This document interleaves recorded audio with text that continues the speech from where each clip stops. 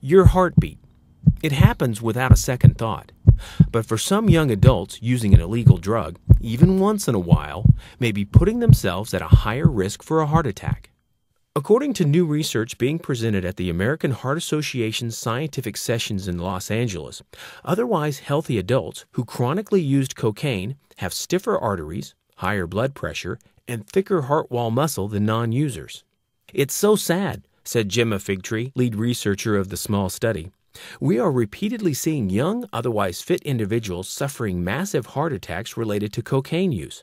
Despite being well-educated professionals, they have no knowledge of the health consequences of regularly using cocaine." Patients and also, physicians should really be aware that cocaine use, even if it's occasional, even if it's small amounts, can really increase your risk of heart attack, of sudden cardiac death, and of things like aortic dissection. All those things can be very life-threatening. So they should really be very aware of that and think carefully before using cocaine. It has very serious side effects on the body that can occur after just a short period of use for just a short time. To learn more about lowering your risk for heart attack and stroke, visit heart.org.